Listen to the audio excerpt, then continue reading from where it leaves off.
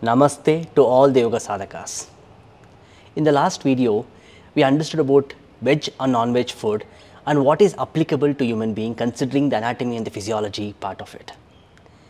But after you have eaten the food, how is the food processed? What are the different stages of processing the food?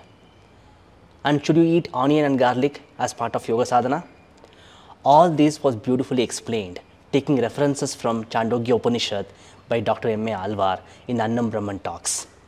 Check out the link in the description below to access the complete recording of the entire talk that he has given and to access all the upcoming talks of Dr. M A Alwar related to this subject. Thank you so much. So what happens to food when we consume it? The Chāndogya Upanishad gives a beautiful exposition with regard to what happens.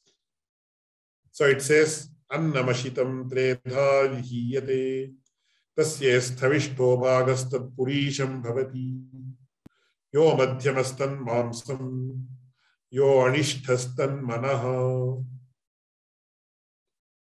So we think that the food that we consume is responsible only for our physical systems.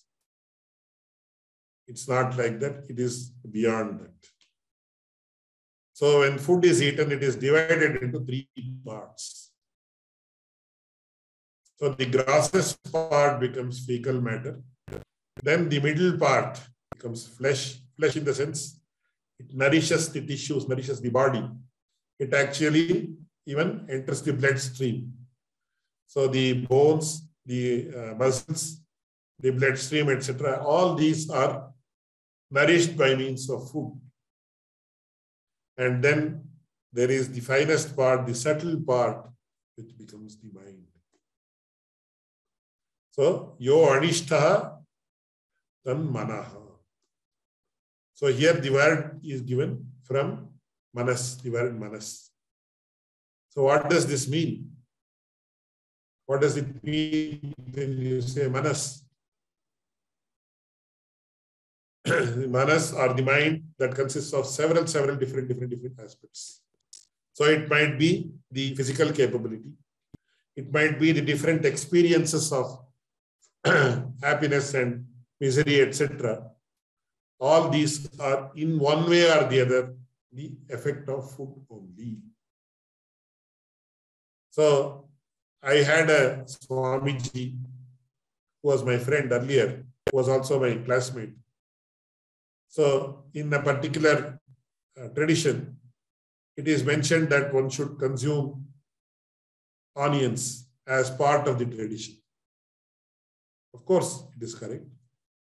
But he used to say, when the day I consume onions, I feel my mind is not sharp enough. It feels very lazy.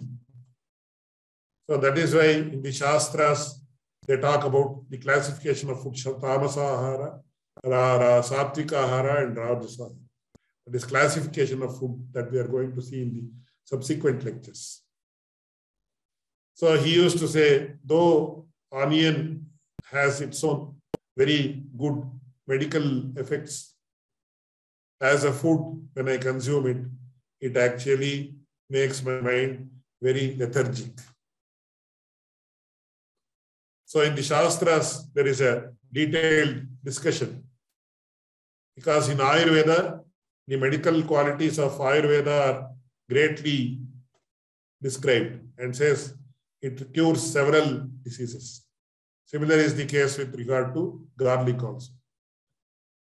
But in the Smriti works, it says, don't consume onion and garlic at any cost.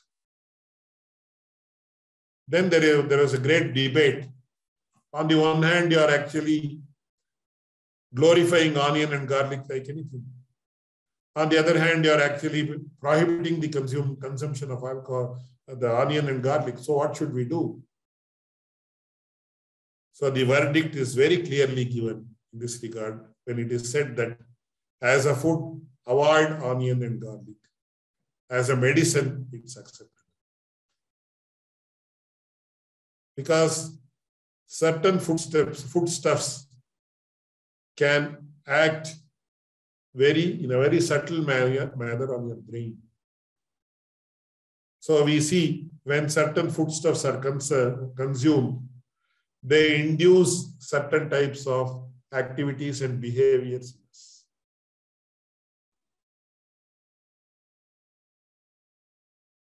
So if you want to have certain behavior, if you want your mind to be very sharp, it should be able to remember, it should improve the memory power, etc.